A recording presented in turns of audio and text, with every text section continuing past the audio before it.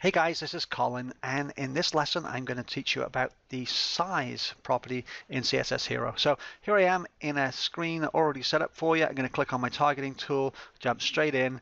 We are going to target this button here. It's a promo button. I'm going to click on it, and as you can see, promo button comes up here. I'm going to click on that one more time, and that will open up all my CSS properties. So what I want to do is scroll down here to size, click on that, and now it opens up this next dialog with obviously width and height and minimum width and minimum height, etc. As you can see, the width right now is set to 106 pixels and the height is set for 34 pixels. Now we might want to override this. We might want to make it a wider button, and I'm going to do that right now. So I'm going to bring this right over here. I want to make it really wide. Maybe let's make it as wide as we can kind of go. There we go. I want to make it a really wide button, and what I'm going to do is I'm going to click on save. Now that's one thing we can do. It's so easy, but the problem with that is once we actually get into responsive mode, you'll notice that that button will not resize as I get smaller and smaller. So there you go. We've got a problem right there. You can see it overlaps on the side. The phone, half the button, well, not half the button, but some of the button is missing. So I'm going to show you a better way to do something like that. Now, for example, let's go back in here and target it one more time. And this time, I'm going to take away the actual pixel value, and I'm going to actually just delete all this, and I'm going to put in, I don't know, 40%. Okay, and that will press enter. As you can see, we're about right there. I'm going to click on save. Now watch it this time.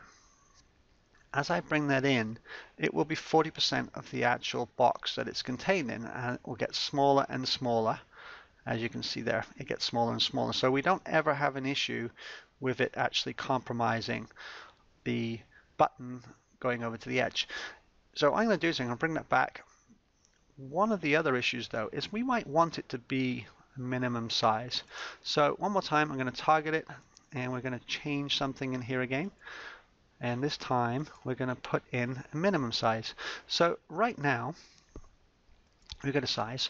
It's set at 40%, okay? But I might want a minimum width of, let's say, I don't know, let's go 100, and let's go 200 pixels. That works out perfect.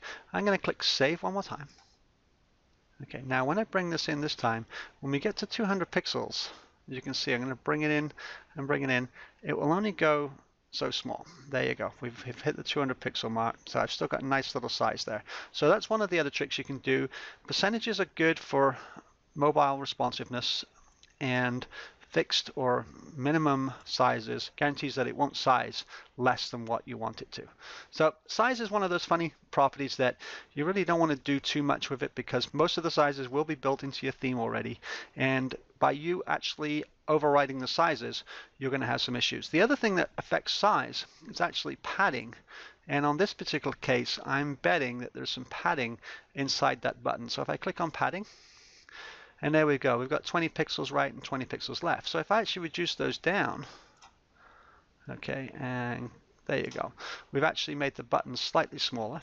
Okay, I've also got a bit of padding on the top and the bottom. So if I bring that down and bring that down, now I've got rid of all my padding. The only reason that that is staying at that particular size is because I set it at 40%. You can also set it on the height, which would also restrict that. But size is one of those CSS properties that you probably won't use too often, because you can use padding and margin to create the same effect of size, but sometimes size does come in handy. Anyway, that's a quick lesson today. Hope you enjoyed it. If you like these videos, click on subscribe, and please tell your friends. Thanks for watching. Bye now.